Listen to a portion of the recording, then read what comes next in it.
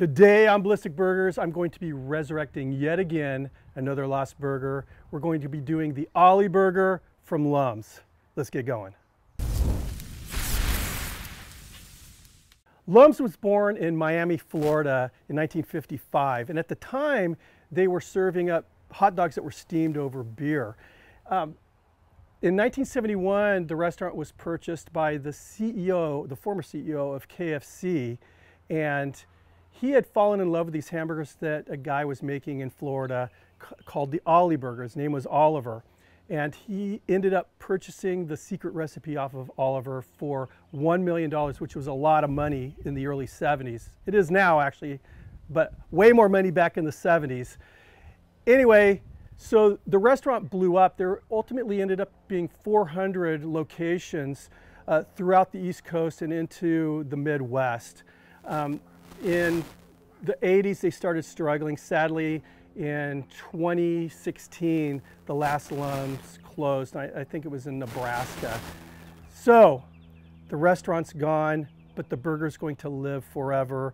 I found a few recipes. I had never been there, but I found some recipes online, and they were all pretty much the same recipe, so which tells me I don't have a whole lot of options. It consists of a marinade, which here's the recipe.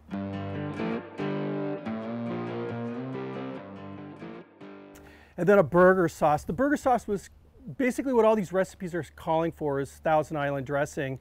I made the marinade, marinated these patties last night, and then this morning I found a recipe for the burger sauce, and it calls for a little of that marinade to be added into the sauce. So let's get cooking. So for this cook, I'm using the good old 22-inch Weber kettle grill, and I have the Ballistic Mojo griddle on top. As far as charcoal is concerned, I'm just using regular old Kingsford briquettes, and I have it banked. So this is the hot zone right here, then it progressively gets cooler as we go this way. So when I'm toasting buns, after I get a toast, I can kind of set them over here just to keep them warm. So as I said in that intro, there's actually a marinade involved in this burger. I've never cooked, or I don't think I've ever had a burger that's been marinated, so it kind of tantalized me a little bit, I guess. And here's what we got going on. Here's that recipe that I posted, and these are 3 1/3 pound burger patties. The original Lums, they used lean meat for this. I'm using 80/20, but they were also using the end trimmings off of tenderloins. So I wanted to make sure that these are nice, juicy, tender burgers, and that's why I'm going with 80/20 chuck. You do you, though.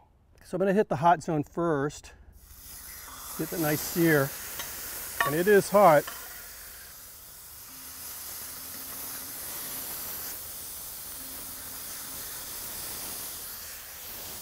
All right, now what I'm going to do, I've got my sear. I'm going to go ahead and drag these over to the slightly cooler spot here. You can hear it sizzling. It's not cool, but it's not as hot, not as intense as it is right there. We're just using regular old seedless hamburger buns. And let's just start the toast right here. And it's pretty cool right here. I just touched it with my hand. Like, you shouldn't do stuff like that, kids. Just to kind of get them warming up, and then I'll take them over to the hot side as soon as I get these moved over. Right, you can see how the cook's starting to come up and around now. I'm going to go ahead and give this burger a flip onto the hot side.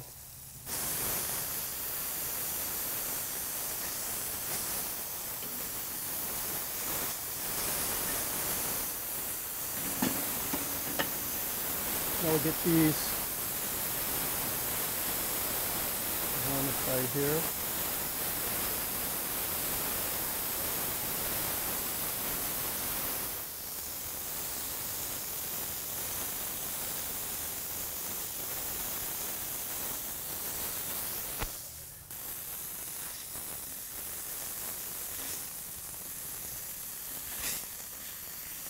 Now for the cheese, we're going with sliced mozzarella cheese.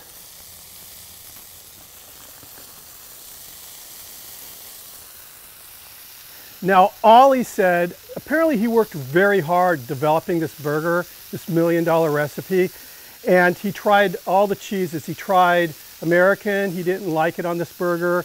He tried Gruyere, and I guess it was too chewy. He ultimately landed on mozzarella because of the texture and how it melted. So you got to stick with mozzarella if you want to make an Ollie Burger. All right.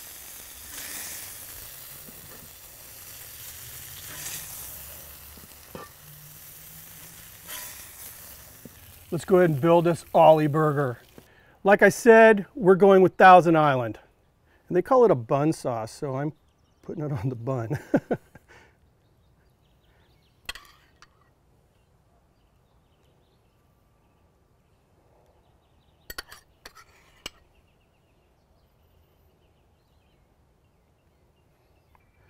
All right, first patty down. Number 2. Number 3. And they went simple. Crowned, crowned, crowned. I give you the Ollie Burger.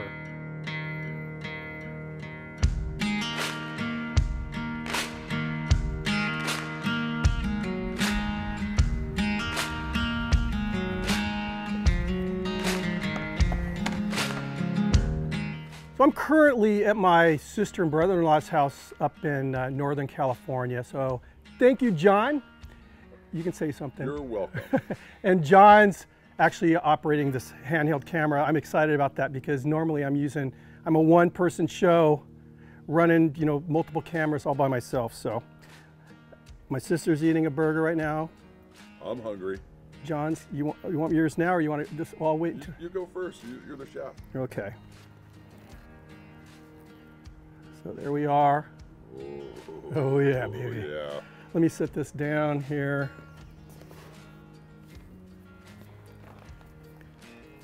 It looks good. I mean, it's nice and simple. And I saw videos where someone was putting lettuce and tomatoes and everything. They may have served that as an option, but this is how they traditionally served it, with just the bun, cheese, and sauce. Cheers. My sister's over there giving a thumbs up. Very good. Wow. It's simple, but it has flavors that, that I don't get from a normal burger, from that marinade. It's funny, one of the ingredients in the marinade, as you guys saw, was Heinz 57, and I'm picking that up. The Heinz, and there's A1, all sorts of stuff in there. Juicy as all get out. I'm calling this a success. The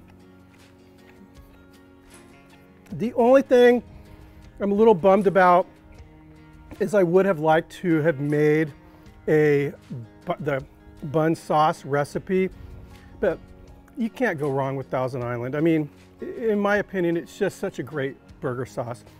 So this is John, my brother-in-law, all 6'4" of him, with the voice of an angel. And I really wanted John to be in this video because he's done so much for me. So John, let's give us a taste test. See, he's been driving me crazy making this burger, and I had to keep my mouth shut because as soon as he threw that on there, the aromas came off, and I said, I gotta have this. And he's doing the taste test and I'm filming, but now it's my turn. Well, oh yeah. It's good. And one has to ask if the original owners, the Pearson brothers, would have kept that restaurant, would they still be around? That is good. Oh yeah, baby. Well, thanks again, John.